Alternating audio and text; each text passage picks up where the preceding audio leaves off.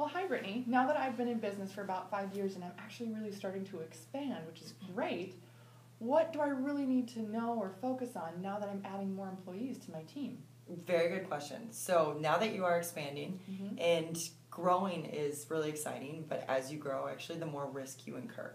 Yeah. So as a business that is adding on employees, there's a lot you have to be aware of when you take on any new employee, or if you're terminating employees, that turnover rate. And from the onboarding, even before that, all the way through hiring and what you need for job descriptions, in addition to policies, is everything that ADP can help with. So it's that entire back office of your HR is where ADP really steps up and becomes a great partner.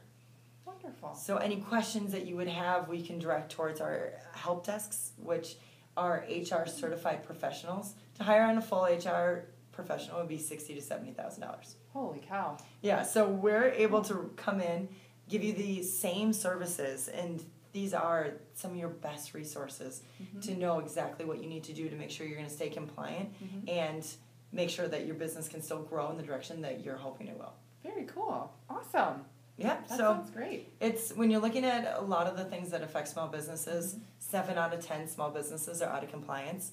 So ADP can come in and we're going to make sure that you stay on top of everything. You're aware of all the regulations that are changing, and you have a partner that's going to make sure that you address everything within your business. Yeah. That if you get audited or anything like that, we'll keep you compliant. Very cool. Awesome. Well, if you have any questions about ADP or any services that Brittany can help you with, please feel free to give her a call.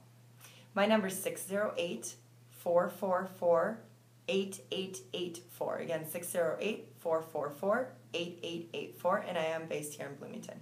Thank you. Wonderful. Thank you. Thank you. That was